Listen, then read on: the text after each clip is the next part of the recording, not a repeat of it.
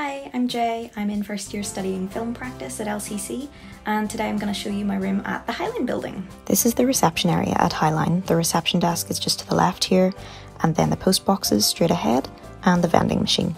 And then through this door is the rest of the building. This is the laundry room.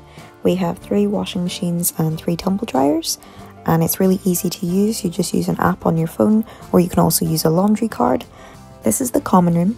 At the back here we have this study table, which is really useful if you need extra space for uni projects. We have a foosball table, and then we have these sort of screen walls that you can use to section off the back area of the room.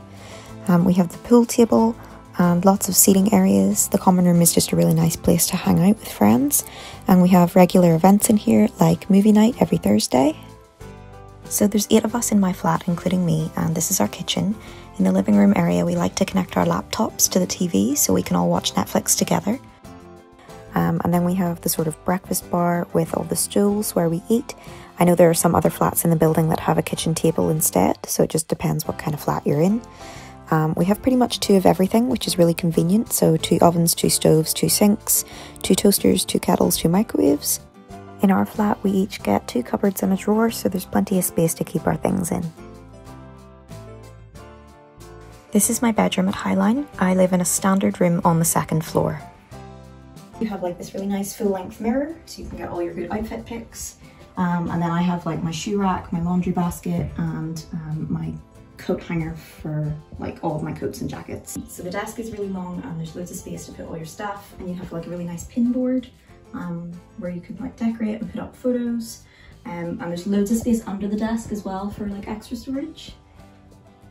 And then over here you have the bed area.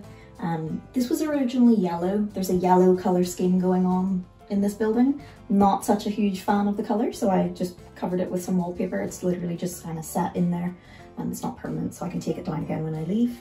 But just to make it personal. And then I have all my plants. There's light switches by the bed as well, which is really convenient because you don't have to get out of bed to turn the lights on or off, which I love. And then there's 2 outlets here. There's 2 more plugs here and 2 more there, so there's loads of space to plug things in. This is my bed. It is a small double, which is really nice to have in student accommodation.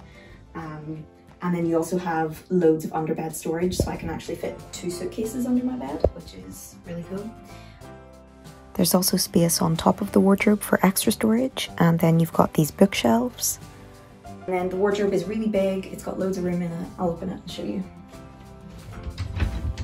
So you've got like loads of space to hang your clothes, and more shelf storage. And there's no full length storage, which is a bit annoying for like dresses and stuff, but I just kind of fold them like flat here so they don't get creased.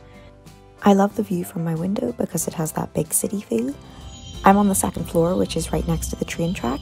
The noise of the train doesn't bother me. It's not that loud and you get used to it, to be honest.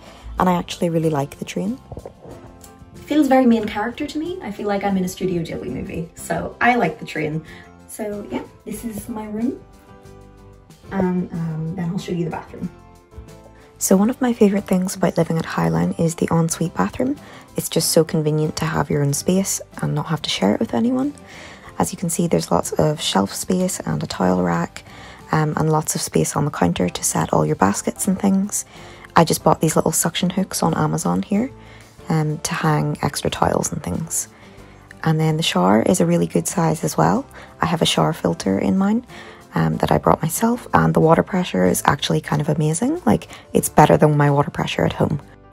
And then on the back wall there's a really nice big mirror.